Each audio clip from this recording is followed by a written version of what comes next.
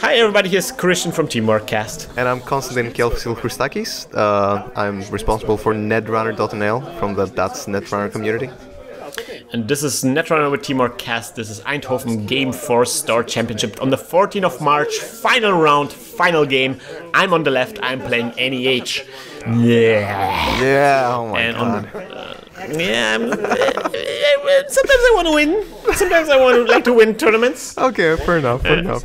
And Falko also wants to win. He plays Quetzal, the Bretzel, and he will be able to break a barrier subroutine once each turn, and I will be able to get a card every once when I install a remote server and open up new remote server. And we gotta say that Falko was a bit drunk up to this point. At this point in the tournament, Falko is right now super drunk. Although, I mean, the round, it's the second game from the round, so he hasn't drunk a beer since half an hour at least.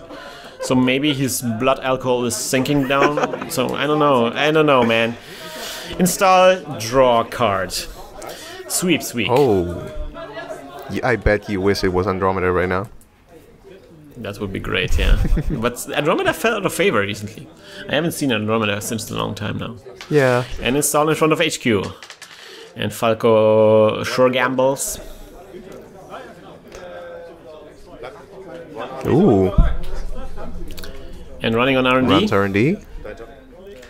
Yeah. DLR. Nice.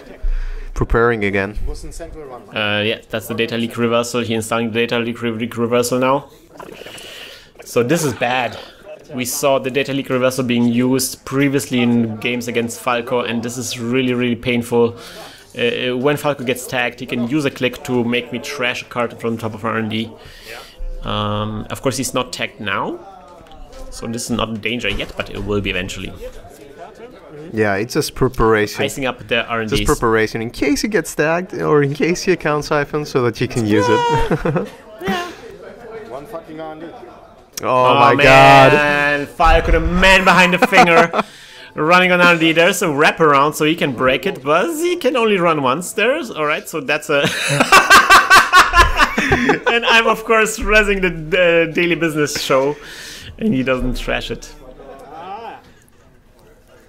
And instead he installs the Joshua B. Now the Joshua B will get him a tag at the end of his turn, next turn. So this is going to be a problem now. This is how he will get his tags in. And I'm using the daily business show, but of course Falko was peeking and he knows exactly what kind of card there was, and he also realizes that I put the card in the wrong place. Anyway, Falko is just being an asshole. The regular Falko stuff.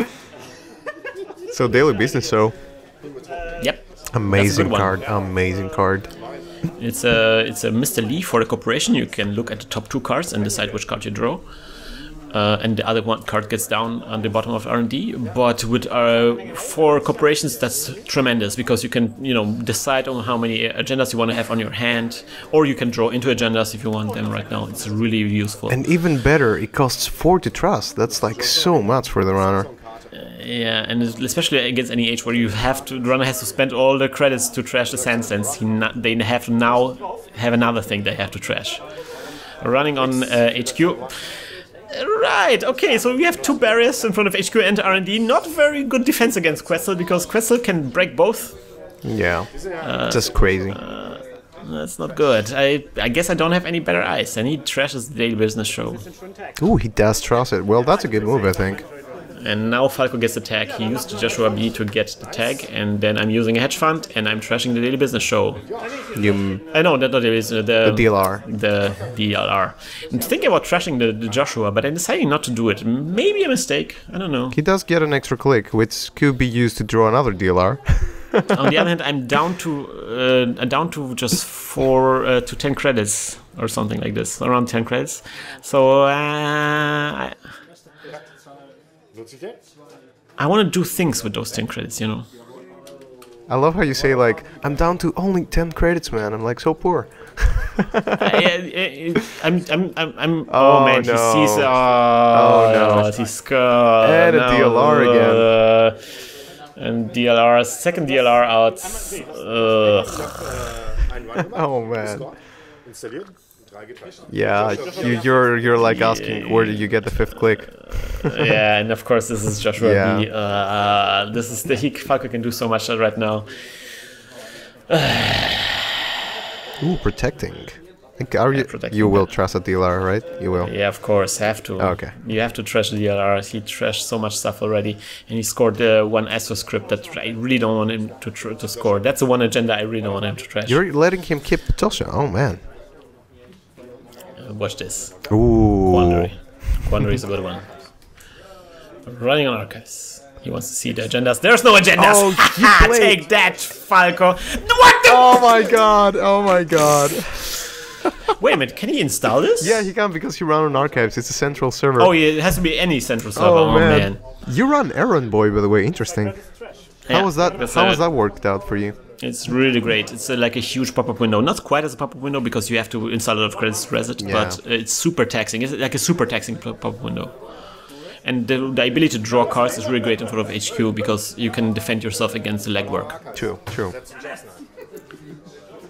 Any agendas there? Are you gonna? Oh, you're Jacksoning. Jackson Nice. Saving the day. Jackson saves the day. He wants to run on archives to see all the agendas that he trashed, but the Jackson saves as always. Biotic. And Oh, then you he- terrible person, Krystian. Yeah. Oh my god. That's it's the cheesiest. It's super cheesy. I mean, it's yellow orange cheese. Oh yeah, I love the orange sleeves, by the way. It's the cheesiest deck of them all.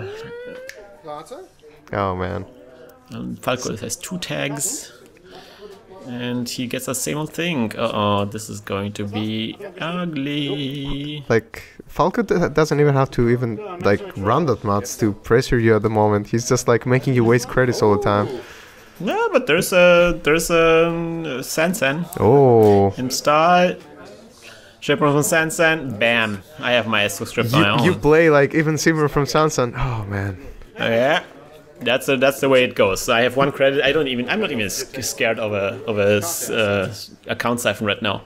If Falco doesn't have the money to trash this, oh, okay, okay, that works too. Oh, he's not gonna click for credits and trust the Sansan? Nope. Oh, crazy. Oh man, Falco doing work right there. With with Quetzal's ability, he gets through. He sees in a card. It's an agenda, of course. Install, get credits. I consolidate my servers. But we know I'm on a safe side. I scored 1 escrow script. That's fine. Yeah, that's enough for the Astro Train, I guess. And Falco spends all except 1 of his credits just to quality time. Oh, he's still not trusting the Sansan? What? Nope, he doesn't have the money. He had the money. That's what I was wondering about. Like he preferred. No, he had. Almost had. He could have. Army There we that's go. gold fasting with so many tags. Falco, what? Oh yeah, that's a ballsy move. Probably would have been a good idea to trash it right now, right? Look at how drunk he is. He's putting credits on same old thing. And I score another BL. I'm too busy scoring Nice. agendas to trash that Armitage code busting. Is he gonna click that same old thing? Oh, Hopefully. Falco. Oh, Falco. Like, we were having a discussion right outside the store, and some guy, like, recognized him and he's like, oh, you're the first guy that burned me, Netrunner. Ever. Now he realizes he moves it over. Too bad. Oh, man. Too bad. I would have loved him to pop the Dirty Laundry on R&D. Yeah, Falco's recovering financially so quickly. It's amazing. And then running on archives. Another not tracing architect. anything there. There's an architect. Don't have any money yet right now, but I have scored 4 agendas and I have still an Astroscript open Yeah, in my that's hand. more than enough And to win. there's still a Sans Unrest with just 2 credits. Now he runs yeah. and trashes. Too late, Falco, too late. Too late. It's already gotten me 2 agendas. Oh, man. Well, what you just need, like, credits now or a shipment from Sanson. Yeah. Are you gonna click for credits? Oh, that NBA comeback. Yep, that works. That works. The sweeps week really helps right now. And installing a card, drawing a card. I think Falco diesels. he's looking for his account siphon because your HQ is quite Yeah. open at the moment. Yeah, he does. Yeah, and he drew an it, account yeah. siphon. Yeah, so we don't know what's going to happen now. I saw a knifed as well, I think. And that's a Sansan. He has to trust it. I can't trust the Sansan. I cannot rescue the credits. Oh, so man. That's unfortunate right now. He was lucky. If you only had one more credit. Yeah, that would have made so much difference. Not that I would be kind of person who would remember that. Doesn't matter, just for the sake of like amazing plays there. Let's give me a benefit of the doubt. Yeah. So what's next? So he has like 20 credits at the moment. Either Data Sucker. Data Sucker. Bam. He's gonna start the knifed spoon runs. I'm getting 3 credits. It's not looking good. Of course, he can same old thing. The account siphon at any given point. Yep, and he can actually just. Yeah, this is not looking good for you. This is really not looking good for you. He's putting on the pressure. On the other hand, I have an Escosub token still. There you go. And he knifes the Eli. So, is he going to like lock HQ now, or? Same old thing. Account siphon. Yeah. Another one, just to get rid of the 3 credits I had. Yeah, because even if he locks like HQ, if you draw the agenda, then you can just score it out with Astro if you have like just 2 credits. So yeah, that's true. He really. But on the other hand, I have shipment from Sansan, so I don't need credits to score an agenda. So you draw a toll booth. That's not gonna help you much. Yeah, it's not really not gonna do much thing right now. You don't play any drip economy though in that deck, or what? Nope. Oh man, you just go full shipments and stuff. Yeah, that's enough. That's not bad though. Yeah, it's really nice because drip economy still makes you vulnerable to account siphons. Yeah, true. And with Shipper on Sansan, you're doing well with account siphon. Oh yes! Man! Take that, Falko! Nice. In your face! Nice. Double wraparound, baby. Even Quetzal can take this. Oh yes.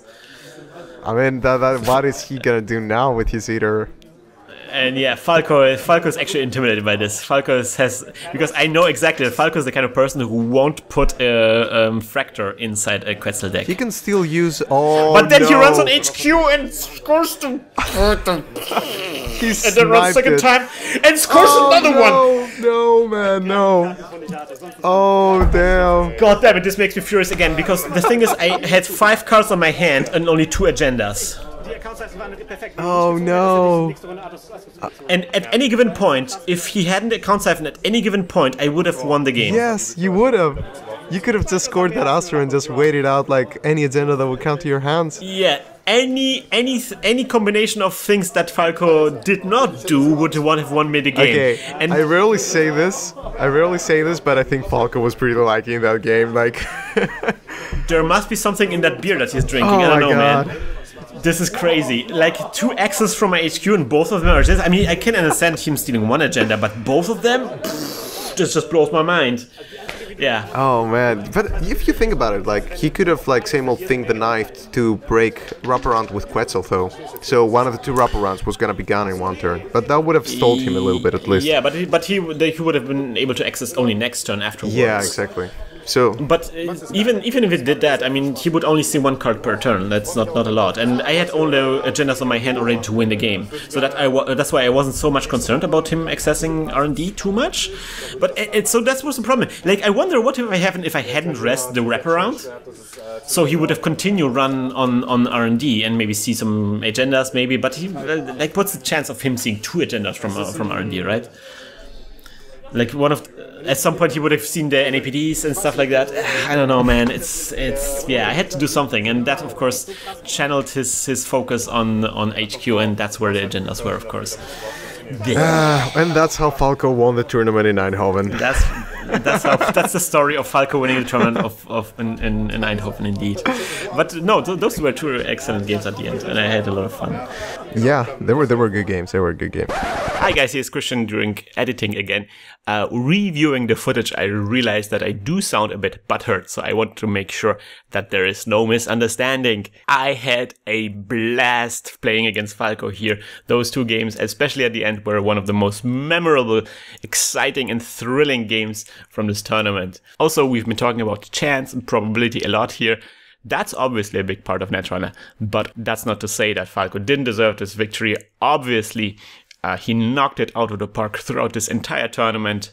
Something that we forgot to mention is that Falko actually won every single game in this entire tournament, all of the 5 rounds. So clearly that's not an accident, but the result of top-notch Netrunner skills. Congratulations to Falko to this tremendous achievement. Yeah, it was fun. It was fun also hanging out with you guys. Again, the Netrunner community in the Netherlands was at least from this one experience points I had with you guys, was really excellent. Thank you, man. Thank you. It's always, as I told you, like in another video as well, it's always nice having you guys from the German meta visiting. Like every time we've had you over, it was just awesome and really fun. Excellent, excellent. So where is a good place for people to check out Netrunner community? One more last time. Yes, if anybody's interested in knowing about the Netrunner community in the Netherlands, you should definitely visit Nedrunner.nl, and that is the punny version of Netrunner with a D, because it's in the Netherlands. Yeah. And yeah, you can check out the website because it has an events calendar which shows all of the upcoming Netrunner events in the Netherlands, and it also has lots of tournament reports with funny pictures of our faces, and lots of strategy posts and lots of other wacky posts that you can like look around and check out. So yeah, make sure you drop by. That you should check out if you are able to go to Netherlands at some point and play Netrunner there, because this is a really nice place to play Netrunner at, and we will certainly return at some point in the future where we will be checking out more games from the Netherlands. Certainly a community I grew fond of from this one experience, and hope you did as well. We've visited you before in Dortmund and we loved the experience, so we definitely want to come back. I want to see you guys on the next Eureka tournament, which is also coming up in the future. And I can also spoil immediately, if you're coming to the Eureka tournament, which we're going to display the date at the bottom of the screen right now. I forgot the exact date. If you're coming to the Eureka tournament in Aachen in the future, there is a chance to win an exclusive playmat that is just available just at this tournament that we designed. I actually designed specifically for this tournament. It's a beautiful looking mat. There is no text on the mat at all. It's just going to be in this one tournament. It's going to be look awesome. Nice. That sounds real prestigious. I can't wait for it. Yes, I can't wait for it. And because we produce the mats themselves, we can produce like a large amount. So, you know, a lot of people will get those mats, but you will only get it if you come to the Eureka tournament. So come to the Eureka tournament. It's going to be awesome. It will be. From what I've heard, at least thus far, everybody enjoyed themselves to the fullest in the Eureka tournaments. Everybody loves them. Yes, they're the best tournaments in Europe. Yep. I'm gonna say it right out there. I'm gonna put it out there. And if anybody disagrees, then I'm gonna have to hack the planet. Hack the planet. Hack the planet. Hack the planet! Shut up and get in the car! Shit on me.